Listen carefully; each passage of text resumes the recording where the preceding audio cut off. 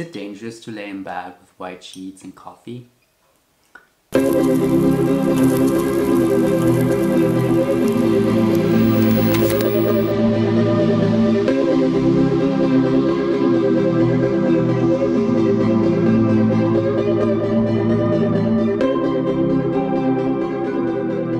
Hey bestie, welcome back to my YouTube channel. My name is Henri Purnell. I hope you are doing good, because I'm doing good. And I'm very much excited about today's video. What I'm going to show you is so cool. I did some changes to my hair actually. I bleached them and I turned my whole back hat blonde, like even more blonde than I naturally am. But I really like it. I thought like going crazy somewhere on my head. So I went crazy on the back hat, I guess. So about today's video, I'm very excited to tell that we are going to do another bag. Yeah, like in the last couple of weeks, I've been crocheting a cool new bag with a pattern that I made up actually. And as you might recognize, this bag, it's the checkered bag that I did in my last video. We are going to do another bag which is the same pattern actually, but just a different style. We're going to do the wavy acid bag. I've been seeing this on YouTube all over and on Pinterest as well. But all the patterns were like this wavy straight line, like this straight pattern with all the waves next to each other.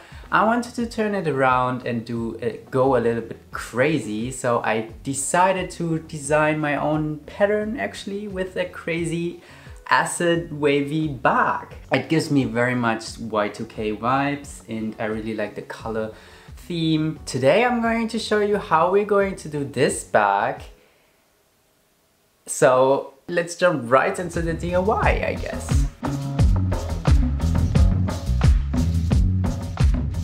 So regarding the materials, this bag is super easy. You only need a 6mm hook and two colors of yarn. I'm choosing green and almond, I think it's color. I'm ordering my yarn from hookedyarns.com and they are very cheap and fast shipping. And I'm using the Eco Barbante yarn or Eco Barbant yarn. I didn't figure out how to pronounce this name actually, but I'm using the 200-gram yarn of each color. What else you're going to need is of course wool needles to weave in the ends at the end, and that's actually it. And of course my pattern, which I'm going to provide you in the link in the description and on my Pinterest, so you better check that out. You really need this pattern to follow this tutorial actually. I can fully recommend to print it out and lay each pieces next to each other to understand how this bag is like built up. First of all, we are going to chain up 41 and we are going to do a simple slip knot at the beginning. Then we put in our hook and chain up 41. So the 41 chain ups are actually defining your width of the bag and how wide you want to have your bottom of the bag. As for the guidelines, we are going to first start with the bottom of the bag and afterwards we're going to crochet around the bottom, up the body, and creating our body of the bag. And at the end we are going to attach the strap of the bag and it's finished. So as we chain up 41, we are going to build a double crochet pattern actually. This whole bag is built by double crochets. And to read the pattern, actually it is each cell represents one double crochet. We are going to double crochet in the second loop, building our first double crochet. For this we are going to yarn over, we double crochet into the second loop. Make sure you have both loops, both strings on top of your hook. Then we yarn over, pull the yarn through. We have 3 loops on our hook. We yarn over, pull the yarn through the first 2 loops. We yarn over and pull the yarn through the last 2 loops, making up or finishing up our first double crochet. We are going to repeat this double crochet process with that one color we've started, which is in my case actually the white. We are going to repeat the double crochet process as soon as the pattern tells us to change the color. So in this case, we are going to do 10 double crochets. As soon as we hit the 10th double crochet, we are going to change up the color. In order to change up the color, we are stopping the double crochet just before we are about to finish the double crochet. We stop at this point where we have two remaining loops on our hook. In order to not close it with this color, we are going to close this with the new color. And this is how you introduce the second color in your crocheting pattern actually. So we are going to finish up by looping the new thread or the new color into the last double crochet part and finish up our double crochet. Then you can actually tie a little knot with the ends, with the end of the white and the end of the, with the excess yarn, you can tie a little knot in order to secure your first stitch.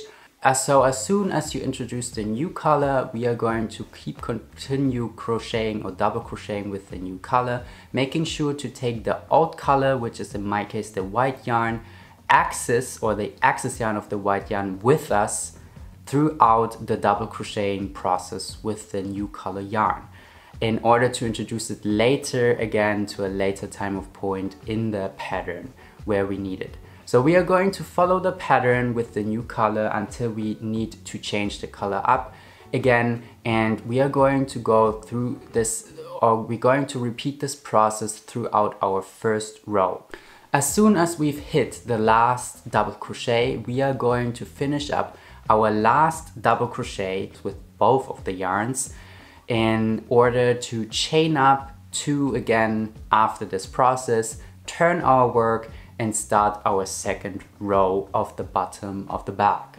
So this is how we are working on the bottom of the bag. We close our last double crochets with both strings, chain up 2 in the desired color of the cell above. In our case, this is white, and then we chain up 2 with the white, turn our work, and start crocheting double crochets with the desired color which the pattern is telling us.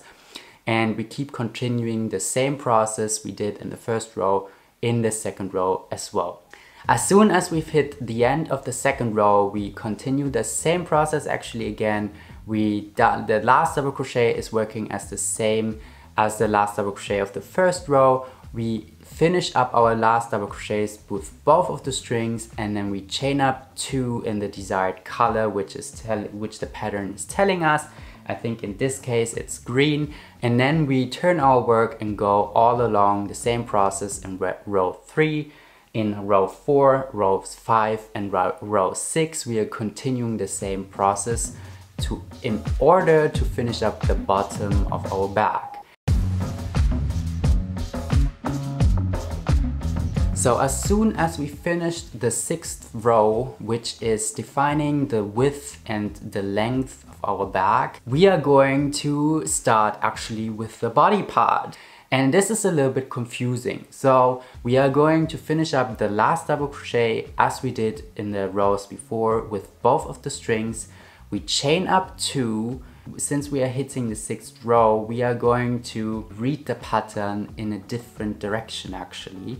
So we are going to read the pattern from the front pattern actually, from left to right. This is a little bit confusing. So what I can say, you are reading the pattern from left to right, beginning from the body part. And since we are not chaining up only the front part first and then add the side parts and then the back part, we are not going to do this. We are going to work around the bottom of the bag by double crocheting the first row of each of the pieces. That means we are starting with the front piece. You look at the front piece pattern and you start the first row of the front piece pattern. And this is very, very important in order to shape the bag. We are going to do this first row of the front part. We're going to double crochet only in the front loop. That's the very, very important thing. In order to shape the bag, we are going to do double crochets for the first row of the front part of the bag only in the front loop. So we are yarning over, we put the yarn through the front loop actually, we yarn over, pull the yarn through, we have 3 loops on the hook, we yarn over, pull the yarn through the first 2 loops, we yarn over, pull the yarn through the last remaining 2 loops, and this is our double crochet for the first row of the front part. So we are continuing the pattern, reading from left to right, and then we are going to start crocheting around the bag by crocheting the sides. So each of these double crochets, we are attaching 2 double crochets. So since we have 6 rows, we are going to add 12 stitches to each of the sides. So each double crochet contains 2 double crochet stitches of the side bag. As soon as we've done the 12 double crochets, we are hitting the back of the bag. We are reading the pattern from left to right. So as soon as we have done or hit the last double crochet of the back part of our bag, we are going to continue with the right side piece with the first row, of course, adding 12 stitches to the sides, again following the pattern, changing the color as soon as the pattern tells us. And then when we've hit the last double crochet of the right side of the bag, this is very, very important. We connect the first double crochet with our last double crochet by simply split stitching it. We chain up 2 with the white yarn and continue the second row, reading the pattern from left to right again. And now we are double crocheting in both loops again. So this is actually how it works. So we are working throughout the rows of each of the side pieces, front pieces, back pieces, side pieces again. And then we close the next row with the last double crochet of the second row with the first double crochet of the second row by slip stitching it, chaining up 2 and continuing with the third row actually. And this is how this whole body process is working. We are going to repeat this process for 16 rows in order to get the desired height of our bag. As soon as you've made it through the body part, you have done most of the work actually. So now we are going to continue with the strap. So we chain up 2, we follow the pattern by doing 10 double crochets into the right side part of piece of our bag actually. And this is how we are going to start our strap. As soon as we've done the 10 double crochets, we make sure to finish up our last double crochets with both of the strings again, chain up 2 in the desired color that is telling the pattern is telling us, and then we turn our work and start all over, adding 10 more double crochets for our row 2, following the pattern, changing the colors when the pattern is telling us, and then we are going to end or close the last double crochet of row 2 with both strings again, chain up 2, turn our work, and do this or repeat this process for 16 rows again.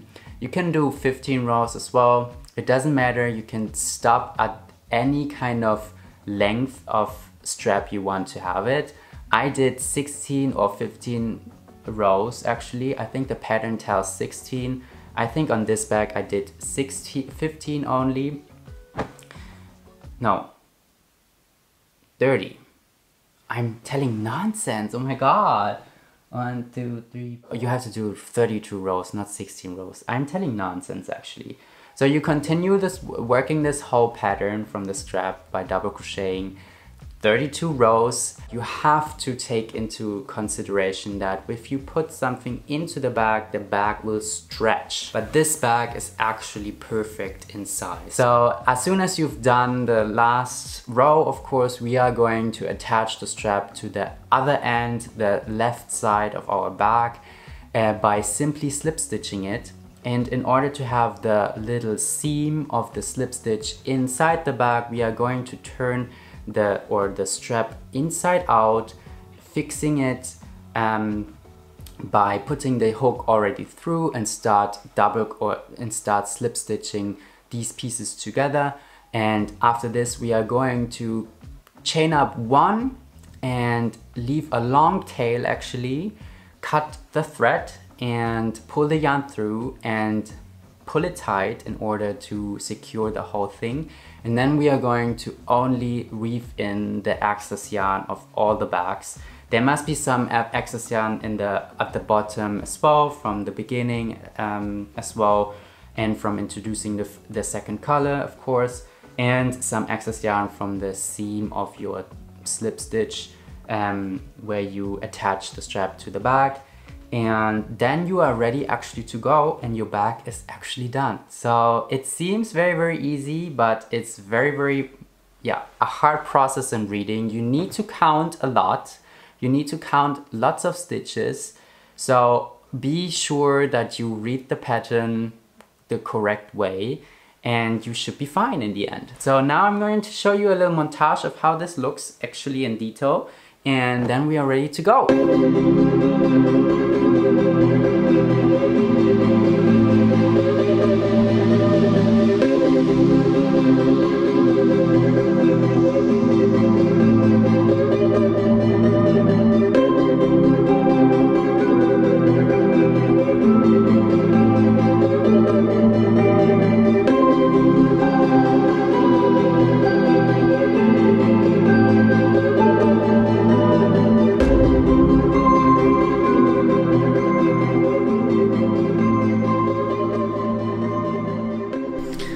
I feel like I'm so bad at filming these montages, but yeah, you get the hint of how the bag is looking like, and I don't care if it's so aesthetic or not. So I mean, the most important thing is that you get on how it's like falling while wearing it and how it looks like in different angles.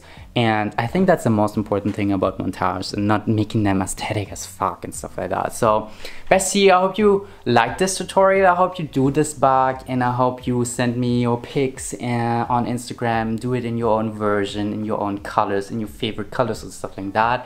If you have any questions, hit me up on social media, on the comments. I try to actually reply to all of you if it's possible. Oh, I forgot actually. If you like this video, feel free to give it some thumbs up for more DIYs and crocheting tutorials in the future.